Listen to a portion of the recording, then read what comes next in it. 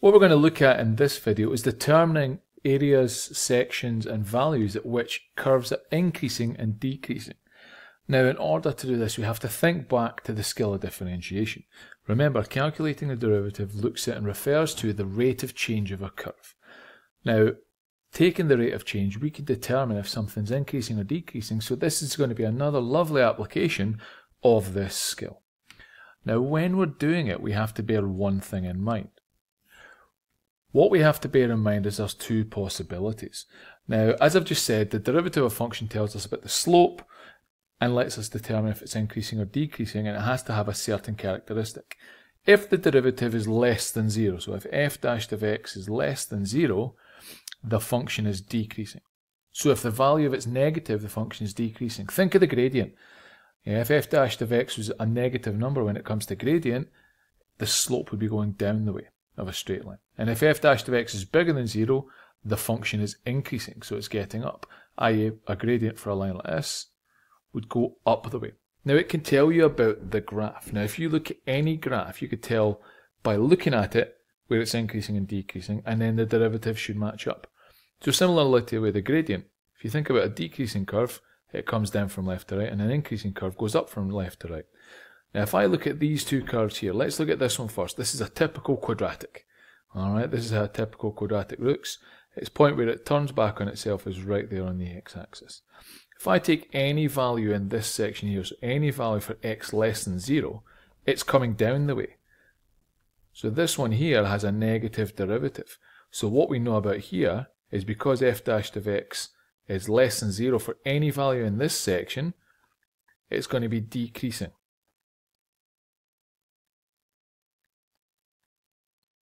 But if we look here, it's going back up the way. So it's going to have a positive value for any of these. So it's going to have a positive gradient. So here, f dash of x is going to be bigger than 0 for all these values. So it's going to be increasing. And if we match these up with the derivative, we'll see that every single time. So it tells us about how the graph's roughly going to look. If we look at this one, this is a typical cubic. So you've got a point here where it turns back on itself, a turning point, and a turning point here. We can actually look at this graph and tell what values we should get for the derivative between these values of x here. If you think about this one, this is coming up the way up to this point here. So this one here is going to have a positive derivative. It then turns back on itself and goes down the way. So it's going to have a negative derivative in this section here, but then that's going to flip again and become positive when it goes to there. So it's going to become positive. Now, this is going to reflect on the graphs of derivatives, and we'll look at that later on. But right now I want us to get the understanding of how it looks for the original function and what this means. So this tells us the shape of the curve. So let's see how we can calculate where functions are increasing and decreasing and how we can go about that. So imagine I want to find the intervals for which this function here, y equals 4 plus 2x squared minus 1 over 3 x to the power 3, is increasing for a and b decreasing for b. Now, for one like this, you always start with the same thing. We want the derivative. So in this case, we want dy by dx. Derivative of 4, no, that just goes. 2x squared, so we keep the 2, bring the power down, reduce the power by 1. Then derivative of this one here, so we keep the 1/3, bring the power down, you've got 3, then x, and you reduce the power by 1. We then simplify it. So 2 times 2x, that goes down here and becomes 4x. We've then got 3 times 1/3, which just becomes 1, so it's then take away x squared. Now we can factorise that and get x bracket 4 minus x. Now, if we were going to look at a for the increasing, we know dy by dx, which is the x bracket 4 minus x, has to be bigger than 0. So two things multiplied together have to be bigger than 0. So there's two possibilities here. Both parts are positive or both parts are negative. Now, the key thing is this value here, because this one is always going to be bigger than 0 or less than 0, depending on what scenario we're going to go for. So key thing we have to look at is the 4 minus x. So if x bigger than 0, we know then 4 minus x also has to be bigger than 0. And for the x less than 0, we know the 4 minus x also has to be less than 0.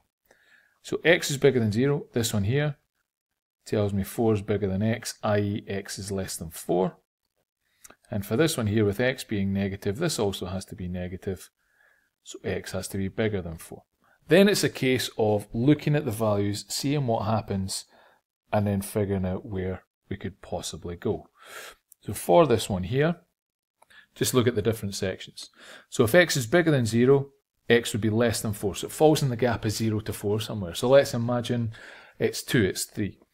If it's 2 or 3, less than 4, this will always be positive. So will this. So I'll get two positive values together. So that there is always going to give me a positive value. So it's going to fall between x and 0 and 4. But let's see if any of these other scenarios come into play. Because in this case, I'd have to have an x bigger than 4 but an x less than 0 at the same time. Well, hold on a minute. That mathematically can't happen. We can't have that happen. I can't give you a number that's bigger than 4 and less than 0. So this part here, it goes. So for it increasing, for part A, we know that the x has to lie somewhere between 0 and 4.